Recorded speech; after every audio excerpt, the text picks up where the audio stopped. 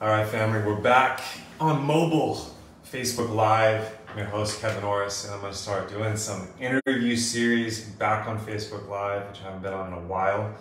And today I'm going to speak with Sigourney Weaver, who's an amazing Sigourney Weaver, which many of you will know. She's an amazing, epic soul, and this time it's going to work. Boom. It's going to work this time, fam. So if you're joining live, type in the comments if you can hear us. You can drop your questions, comments, and gratitude, one word gratitude, where you're tuning in from. And if you're watching later, type in replay, and it's working. Good morning. Can you hear me now? Yeah, I can hear you. I'm just having a little bit of a giggle at the fact that you called me Sigourney Weaver. Is that what I just did? Yes. Stuff aliens. Fuck. She's like a few. Whoops. Yeah. It's Wait, all who good. is It's Sigourney pretty Weaver? similar. You know the actress of Aliens and Ghostbusters? And Oh, Avatar, that's actually. okay. Yeah. Wow, yeah. there you go. That's apparently who my subconscious thinks you are. So that's pretty badass, actually. I once actually got a tax return with her name on it. And I was like, oh, that's hilarious. Oh, wow. Because it's Weldon, so it's pretty close. Weldon. Okay. So Yeah. I was like 4 letters shy, but okay. That's hilarious. I'll take it. I don't know if you can see me. Are you on because your head is cut off on my screen. I don't know if you can. There we I go. have to just lean Are right you on your back. phone? Yeah, I'm on my phone. I can just put it forwards a little bit and see if that works. Sweet. Is that better? Can you see my head? Your head's still cut off from my screen, but maybe it looks About different. this. Now you're sideways. Okay.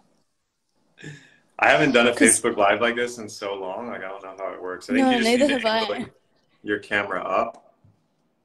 Okay, let's try that. Okay, what about that? Is this what it feels like to be a boomer? It's like, now I can see you. Yeah. Great. Amazing. How are you? I'm good. Yeah, I'm really good. Just my daughter's out there. You can probably hear Sesame Street on in the background. Nice. She's meant to be asleep, but she's just got, yeah, she's crazy. So, yeah, so if I get interrupted, if she comes running in, that's what's happening. Just to All good. let you know. All good. Well, this is amazing. Yeah. I've been wanting to do this interview for a while. I never actually had you on my podcast, even though I think we might have talked about it. And we've been at some events together, and I've just been following you for years now. And I'm really impressed and struck by some of the words and like impressions you bring through. It does feel unique and powerful. And I'm curious, how would you introduce yourself, Sigourney Weldon? How would you introduce yourself for people that don't know your work? How do I introduce myself today? That's the question. Okay, me. Who am I? I've journeyed many cycles. Where I am today, I'm an author, best-selling author. I write for Forbes, and I feel like my work in the world is around culture change. So it's around changing the culture of society, in which I feel like right now we're at a breaking point with.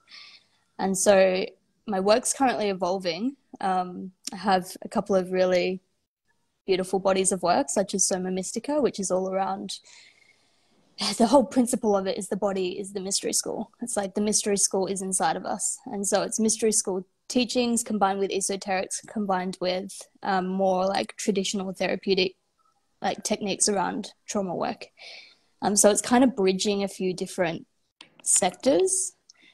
So that's who I am and what I teach. But what I really am passionate about at the moment is looking at basically rewriting Constitution.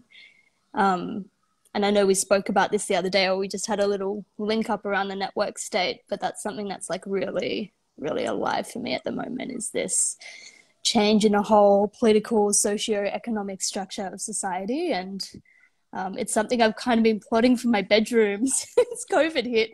And now it's like, it's here, you know, it's like there's the infrastructure to actually hold all of this now. And so that's what's really exciting me. Fuck Yeah. yeah. And certainly there in Australia, you've had a front row seat to the opposite of what we want, right? Exactly. I was Yeah. actually living in America when it all hit, and I just went into a massive freeze response and just felt to get out and come back home, and got on the last flight from San Fran back to Australia. Mhm. And yeah, things have escalated. I've had a baby since then. Right. But yeah, we've been hit pretty hard with it all. So yeah, Yeah, I often watch something, from a distance, like everyone overseas, how free people are, and I'm like, I feel like, yeah, we've been pretty yeah, shackled down here in Australia. I don't pretend to know like, the ins and outs, and I'm not a political, commentator, but it seemed to me that Canada and Australia had like the most extreme, crazy shit happening. And I'm curious, there's this idea that there are experimental grounds or experimental states or something like this where what wouldn't work in other countries can be rolled out there, specifically around, mandates and various systems of control to keep us all safe. And I think this is where the beautiful conversation, which I'm much more interested in, around network states, around blockchain, and around lawful versus legal. I don't know if you've been down this rabbit hole, and what constitutions and sovereign people and citizenry, and what even is a nation state, right? And how do we define, law? Like we need law and order because, we're not banging rocks together and, hunter-gatherers anymore. We have a global civilization. Law and order is important. I'm not an anarchist. But I do think that, yeah, the system is overdue for an evolutionary shift. And I think most people, maybe it's barely 51%, are at least aware of this conversation. And that's a huge step in the direction of awareness. I'm curious for you, Sigourney, like what most excites you when you talk about like constitution, you talk about government, like what does that look like for you personally? Yeah, it's quite funny because I just got accepted into law last week. I randomly had this spark of inspiration to apply. I'm not going to go back to uni. I pondered on it quite heavily, but it's just not my learning style. I think for another 4 years of formal learning, yeah, it's not for me. But yeah, I've been studying a lot around like, the difference between public and private in terms of like, yeah, the legal structures. And I don't know if I go more into that. I've been exploring this notion around, looking at like common law basically. And like the principle of with common law is like the only thing you can't do is an act of evil. And so there's a lot of like new structures popping up, like a lot of people starting to create private entities and operate from private entities now, which is like based upon common law and is not actually bound to state and federal constitution or the legal system. So there's a lot of people creating their own legal structures at the moment. And it's funny because I spoke to a lawyer the other day. She's like, I don't know anything about this. Like, what is this? Does this even exist? Wow. Yeah, I'm like, yeah. So yeah, it's like currently at the moment where my thread is going is to look at starting a ministry in the States in Washington, D.C., and then to basically create new constitutional systems in different areas. So like healthcare and like basically writing structures so that natural health can have its own registry body, because you sit outside of the FDA and all of the governing bodies when you create your own private entity and you write your own legal system. So this is what I'm looking at, is like I came from inside of that space. Like I worked in Western hospital systems for 10 years and I was trying to make changes in those spaces. Like I was trying to get meditation programs happening, and it was like pushing up against a wall. It's like I would come home every day so exhausted and like ended up just getting really sick. I was like, I can't change it from inside. Like, and this is the other thread that I was having the other day when I was looking at applying for law, because I was like, it'd be beneficial in knowing their legal system, but also they're not educating on like how to do the things that I want to be able to do, like because Right. they don't want to empower people like that. That's all secret hidden knowledge. So it's like, well, it's not really going to serve me to learn that. Like if I Right. come up against issues, I can consult a lawyer, but I don't need to be one. Um, so I don't even know what the question was. No, this is But yeah, great. So it's many. basically I'm looking at creating something outside of the current system, and then Mhm. creating basically the structure for then others to create their bodies of work outside of the system, so that once people start to come onto this thread around the fact that they're not bound to a legal system, if they know how to structure something alternative, that's just going to create a huge ripple and wave where we're able to start to outweigh like normal governance and constitution. And yeah, I don't feel like we can do it from inside. I feel like it's something we Right. have to, yeah. Totally. And I love this line of thinking, and I think it's really valuable. I know opening a ministry is a very common way. I have friends that have done that. And this is amazing to tap into psychedelic medicine. I think that's one of the common ways. Yep. It also changes the tax structure, which can be very beneficial for folks that don't Yep. want to pay a ton of taxes, that don't logically make a lot of sense. And people will jump in and be like, well, you love roads and the mail service, right? And it's like, well, yes. But yeah, that's a whole rabbit hole of how tax money is spent or how it's used. What's really valuable here, and let's go to the high level meta here. It's like, this is a question I'm always asking. And what's crazy is, once upon a time, I wanted to go into law. So when I was a kid and going up through high school and uni, I was like, okay, I don't like math. I'm not good at it. I don't like the sciences, even though I love biology and physics, but I'm not going to do that. I'm going to go into law. I'm going to be a lawyer, an attorney, a barrister, because I'm really good at language. And I love this idea of the Hollywood courtroom and like debating and like defending justice. Yeah. And that's what I thought I wanted to do. And I actually started in uni as a political science major. I quickly switched to psychology and philosophy because I started to realize that this was bullshit. And like you said, all the people I was talking with, I met lawyers, I met these professors, and I was like asking all these questions. And I was quite naive and, a young lad. And they were just basically telling me, without telling me, that, like you said, changing the legal system from inside the legal system, and to a greater extent, changing healthcare, changing government from inside those systems is extremely hard. Now, there is incremental change and things are getting better all the time. I don't want to say that they're all bullshit because people are trying, right? And they're doing amazing things. But the implicit agreements, it's an agreement field. So governance is an agreement field. And the implicit agreements and power dynamics that most people never even question. They don't even think that like, wait, could it be another way? And this is the gift of Corona, is it posed that question to everyone in a very tangible way, with their body, right? Whether it's masks or whether it's where you can go or freedom to travel or freedom to do business or freedom to express your speech or freedom to do your religion, whatever, pick all the little pieces of this. I think everyone's asking that question now. And what's fascinating to me is that not only are there systems that you can explore and work with, like you're mentioning, but a lot of people have been concerned about this for a long time and you don't hear about them.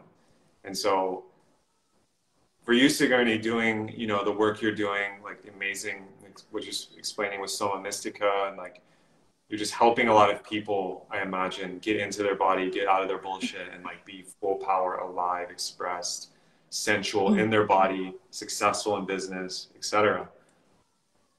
How do you want to express sovereignty? Are you feeling like you're saying, making a sovereign entity, is that mainly entrepreneurship for you?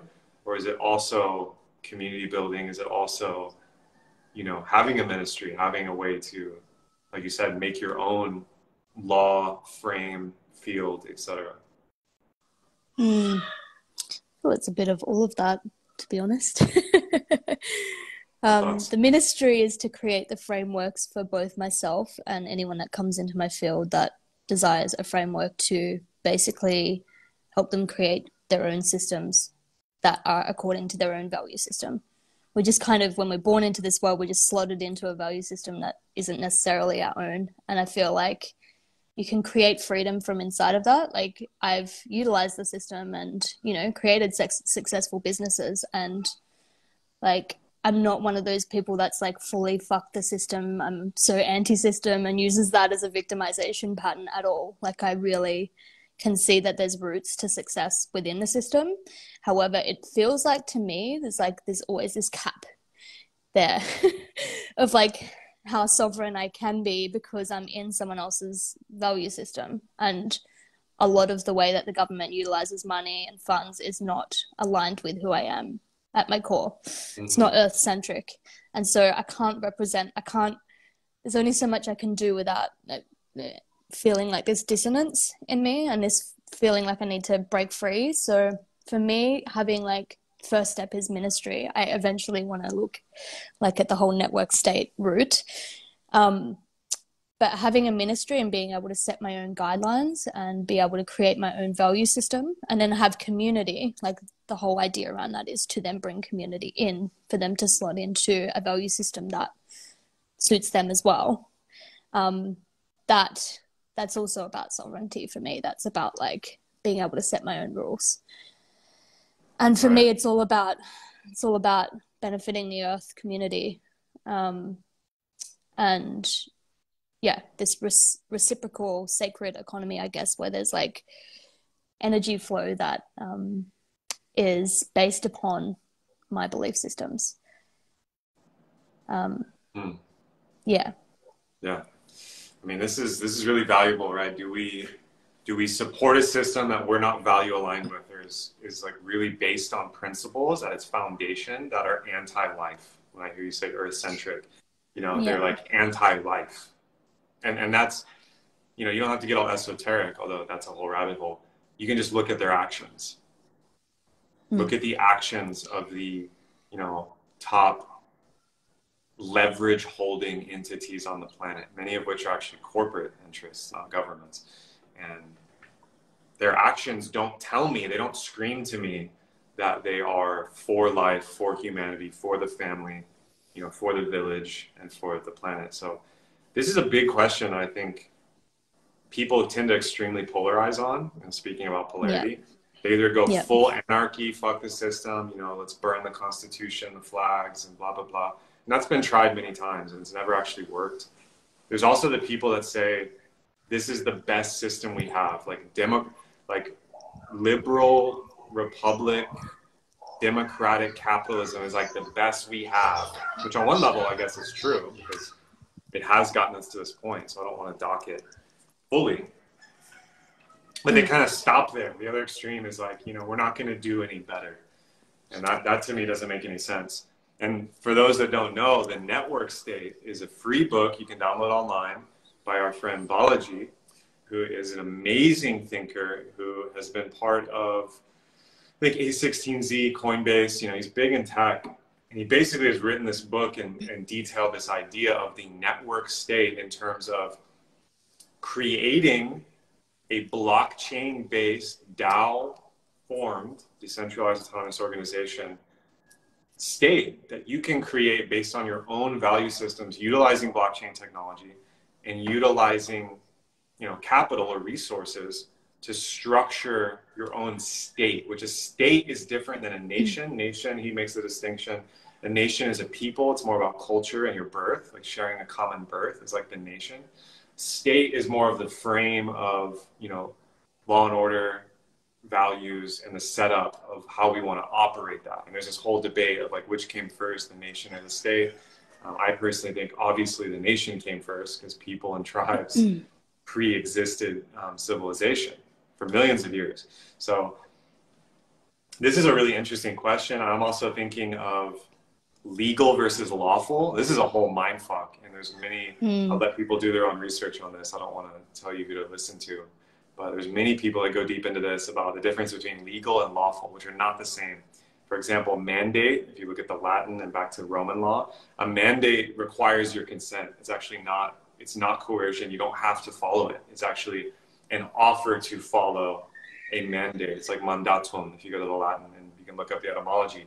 But that's one of the mind fucks. People hear mandate and they're like, oh, that's law. I have to do that or I'm going to go to prison. It's like, it's not true. Now, the problem is if you contest some of this stuff, or if you like question it, or you want to go into court, it's extremely difficult, A, to find a lawyer or a legal professional that will support that, although they do exist. And B, it's extremely financially and time taxing to get anything done in that legal framework. Which to me is like, okay, like Buckminster Fuller style. Why are we pushing our head up against the wall and fighting when the secret to change, as Bucky said, is just to build the new system and makes the old one obsolete? You don't need to destroy the old system and fight it and tear it down. Just build a new one. Exactly. Yeah. And that's what I ended up doing with Soma Mystica, because I was in, as I said before, I was in that system, and it was exhausting. But there's a part of me also that loves to fight. Sure. Same. I got a strong warrior energy, and it can be a bit addictive. So yeah, in the end, I ended up surrendering, and now I'm like, what's cool is like this body of work that I'm currently in. I've had doctors, nurses, like people in the healthcare system that are now taking this model into their workplace. So it's like, ironically, by surrendering and creating something outside of the system, it's actually impacting the system.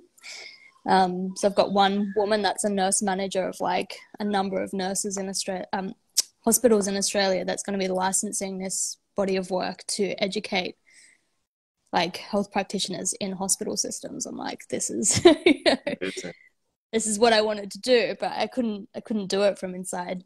So, and I think that's often the case with visionaries.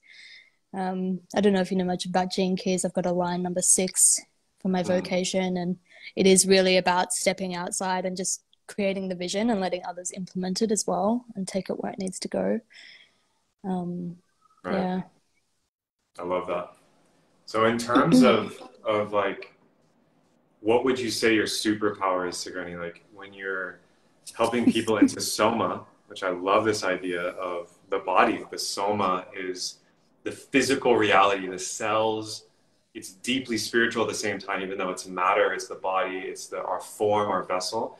Going into that descension and expansion into that is actually the spiritual quest, as far as I see it. It's not about leaving the body and becoming this energy being and transcending. You know, I think a lot of that is bullshit, and a lot of people now are waking up to that.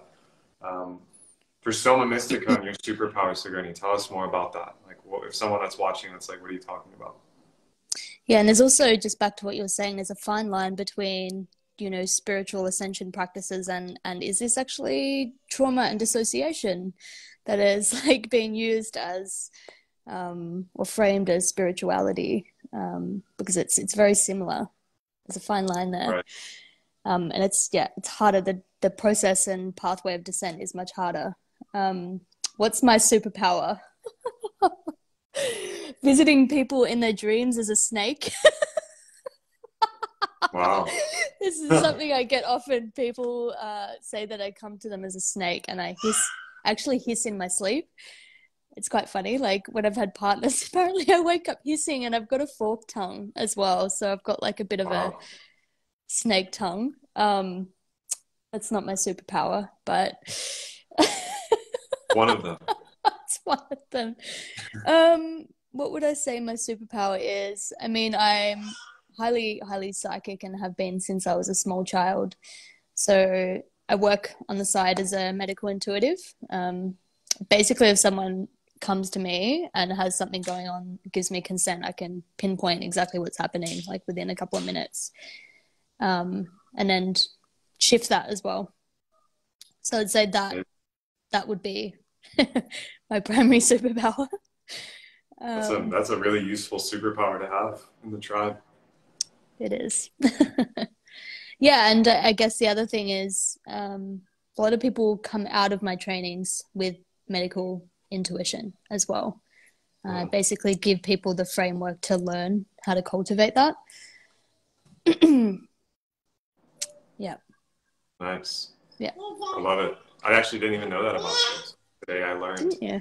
There we go. So let's talk about network state. I've been deep in Web3 the past 2 years. I've been interested in crypto since I think 2014. 2013.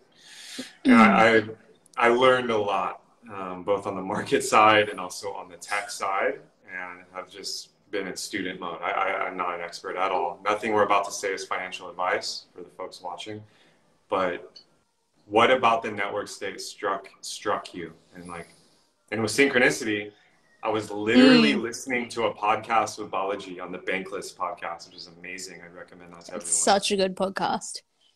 And you messaged me as I was listening to it. We were like chatting about, okay, what topics for our interview? And you were like, network state. I was like, let's go. Yeah, I've had my nose in that book. And I listened to that podcast that evening. It's incredible. Mm-hmm. I just love him. I feel like it's what's sorry. Here we go. Say hi. Hey, little one. Cameo appearance.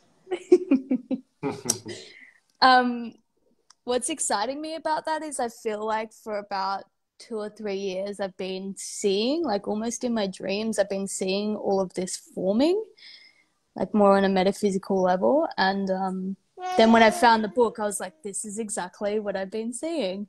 Hi.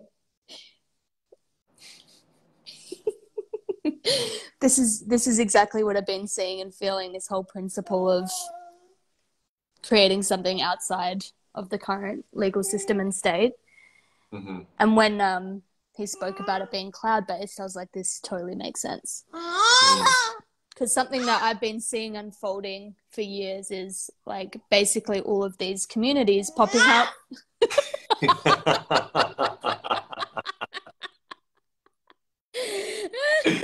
Hello, beautiful. Oh my goodness. So good.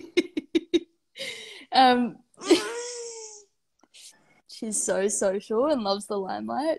She loves it, yeah. She does. All of these communities popping up around the globe that are becoming self-sufficient and decentralized and, you know, creating their own token systems. And about a couple of years ago, I saw these communities being formed, and I saw this centralized app, sorry guys, app that was like linking them all. And I saw it being very cloud-based. I was like, oh, okay. And I've just been sitting with that vision for a while. Just gonna move. And when this popped up, I was like, this is it. Because he speaks about it first starting in the cloud, and when there's momentum, then, you know, getting capital and actually forming these networks on the ground, like making them land-based community projects. And yeah, that's what I see happening. It's happening right now. I mean, I feel like in Portugal, they're kind of leading edge with it. There's a lot of places, not where I am. There's nothing happening here in Australia yet. I'm sure there will be soon, though, because the demand is so high there that there must be someone implementing these ideas quietly, you know, doing the groundwork. And for those that don't know, I mean, the book is free. Balaji's giving it away, which is amazing. So, you know, go check out the network state. You can just Google it and go to his Twitter. There's a lot of info there. There's a lot of podcasts. He just breaks it all down. The two I would recommend is go listen to the Tim Ferriss podcast with Balaji or the Bankless. Those are the two best I've heard. And it's basically the idea of a network-based state, right? So a decentralized-based network, which is blockchain-based. And all the blockchain means is it's a digital way to have a ledger without a middleman. What's a ledger? It's a way to store information and share transactions. And it's transparent. It is decentralized in that there's not like one computer that's doing it or one man or woman that's like, hey, this is how it works. It's distributed like a mycelial network in the forest floor, right? There's all these like networks and nodes, and then you can access the network from many different places, right? It's very resilient to attack. It's very resilient against bad actors, like someone wanting to come in and fuck someone over or steal or cheat or whatever. So this is really amazing, and I would recommend everyone to do your own research on this. But a network state is basically you make it first in the cloud in the blockchain. And then instead of like, oh, we should build a city over there. And like, well, is there water? Is there stuff? Like, can we grow crops? You could build the community, the voting structure, the governance. It's decentralized. So there's some kind of consensus mechanism. And there's many different theories on how to do this. They're not one way. and then take that community that's very capitalized. So they might have millions or billions of dollars because a lot of people that are wealthy or successful are interested in these ideas because they see that the way nation states have been operating since Bretton Woods, which is post-World War II global economy, is very maladaptive. And we can see that playing out now with Russia, Ukraine, US Civil War, Corona. You know, there's a whole laundry list, and you're going to have to figure out where you sit on this topic. But the idea is that a network in the cloud can pick a site and create an intentional community. And they already have capital. They already have a network. They already have village council. They already have values and aligned principles. They already have a plan and the resources to implement it. And this will become increasingly the case for people that do not want to play by the traditional systems that have demonstrated to us time and time again. Pardon my French, they don't give a fuck about me or you, and they don't give a fuck about nature. And so for me, it's like, why would I work with those systems and give them all my energy and attention and finance and emotion? You know, beyond what I have to, right? I think there is wisdom and render unto Caesar what is Caesar's and render unto God what is God's. There's something to that phrase in the Bible, and there's real magic there, you know. But yeah, what kind of network state would you want to live in, Sigourney, or how would you want this to play out? Like, can you describe it for us? Love it. Yeah, well, I mean, I'm currently in the phase of creating the governance system and like the constitution. Eventually, I would love to be living in community, decentralized community. I was speaking with a friend, Damien Bowler. Do you know Damien? Mm-hmm. He has Evolutionary Relating. That's his body of work. I was speaking to him the other day about having a community that has, it's basically something you can plug into, but there's a way of creating a system that's based upon maybe even gene keys and human design that plugs people into their genius, that creates communities where people are like, it's basically like a syntropic kind of system. You know, I kind of equate it to being like syntropic agroforestry. In that, like, it's an ecosystem that is endogenously creating energy, and energy is flowing naturally, and it's syntropic as opposed to entropic, which means that energy is not stuck. It's like it's always moving, flowing. There's like life force. We could look at the nervous system. It's like the nervous system's in flow. It's in that social engagement system. But the way I see that we need to do that is through radical sovereignty and individuation, like knowing our genius and then being able to come back into community from that place. Like a lot of communities, I feel like, have all of this rigidity. It's like you need to be doing this, this, and this in order to contribute. It's like that person's not designed to do that. You know, that person's a visionary. They would be better off there. This person is more likely to be on the ground doing that work. That's what they love. Put them there. And it's like the culture and the community is based upon people's genius and making sure that there's a balance in that.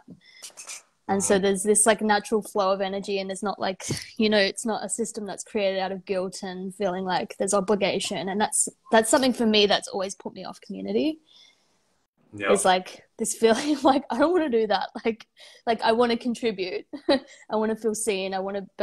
This is the way that I contribute. And yeah, I feel like our society currently is going through this radical individuation stage, ready for creating community in a different way.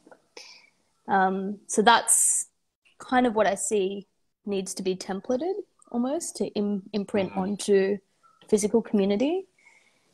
And then, yeah, I would love to live in a community like that. Right. Yeah. Yeah, I was interviewing and speaking with Jordan Hall. If people know Jordan Green Hall on Twitter. He has a Medium blog called Deep Code. He's a really deep thinker about game B architecture, right? And a lot of what we're describing here is game B. Game B is basically the evolution, like you're saying, a centropic version outside game A. Because game A right now that we're in is entropic. It's winner take all. It's zero sum, which means that somebody loses to have someone win, right? And this is where you get classism, racism, whatever, like all the maladaptive stuff is because of basically a deep scarcity trauma in the human psyche that's governing all the systems, right? And Jordan was basically saying this idea of kuleana, which is a Hawaiian word, which means like dharma, basically, or like what is mine to do. So what you are best at tracking and seeing or feeling is actually what you're supposed to be doing in the community. So someone is going to be really good at planting crops and doing permaculture design. They're really good at it and they love doing it. That's the other piece. It doesn't feel like work to them. They actually go crazy about it. That's their role. That's their kuleana. Let them do that in the community. Don't try to make them do something else. And the part where this gets triggering for people is some people's kuleana is to lead and structure the vision, right? And those people are actually going to be best at that. It doesn't mean they're better or worse than the farmer or the permaculture designer. It doesn't mean they're better or worse than the laborers that are literally just going to chop wood and carry water, because that's actually what they love doing and they're strong. They do it. That's not what it means. It's about, you know, and this is where gene keys and synarchy and human design come in. You know, you don't want a reflector doing physical labor. The reflector is the canary in the coal mine that's going to attract the whole tribe.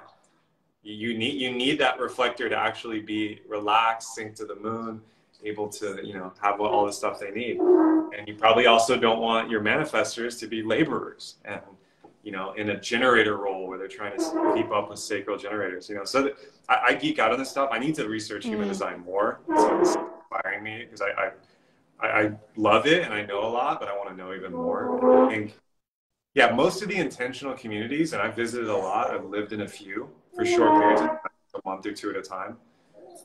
They have a lot of the same baggage of like the system they're trying to rebel against, right?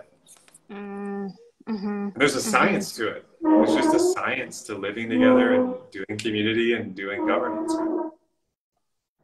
Yeah, totally.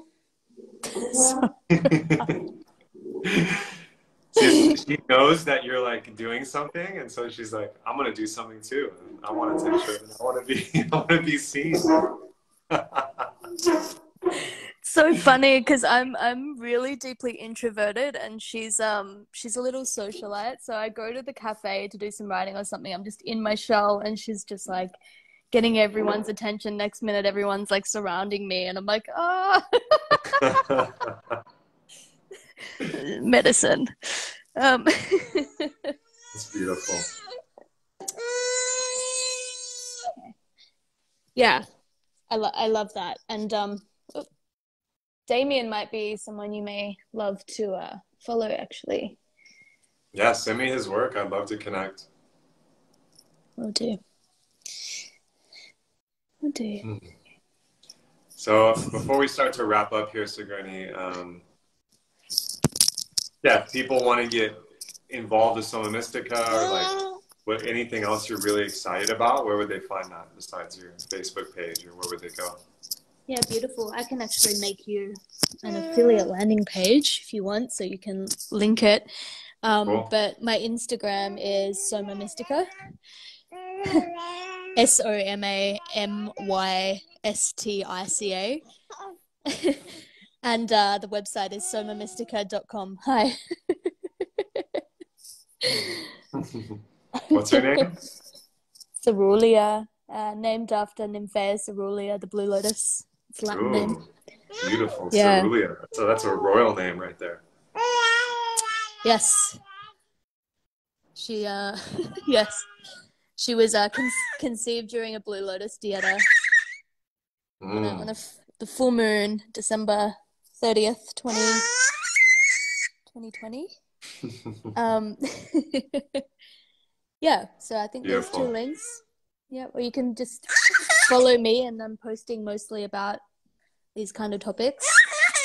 So my Instagram is my best. The best place to follow me at Sigourney Bell. Awesome. Well, Cerulean, thank you for your contribution. I love having your voice here too, and this has been amazing.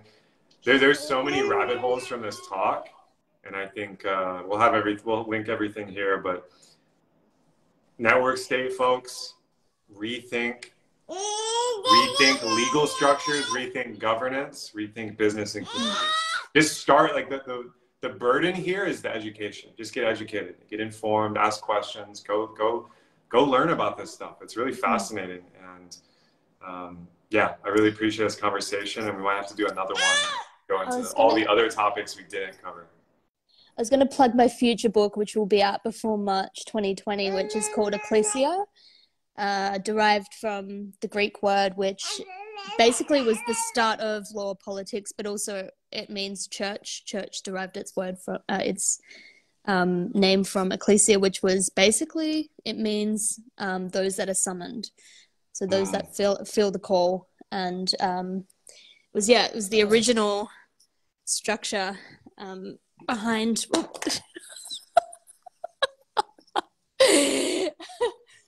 behind religion. It was just meant a group of people that gathered. So the book is all around its tagline is rewilding constitution, and it'll be teaching people how to set up their own constitutions and private states. Fucking love that. Ecclesia. I love that. I learned today, those who are summoned. Church, religion, governance, sacred, the profane, there's all roots there in these beautiful mystery religions and the philosophies that, like, all of Western civilization has its roots in. So I geek out on that stuff, and that sounds exciting. Well, sister, appreciate you. This has been amazing. If you guys are watching this, tag somebody, share this video, because there's some bombs in here. There's a lot of truth and a lot of really research opportunities for all of you watching, because there's so much good stuff in here. And make sure you're following Sigourney and check her out. And yeah, talk soon. Love it. So nice to speak to you. See you, Kevin.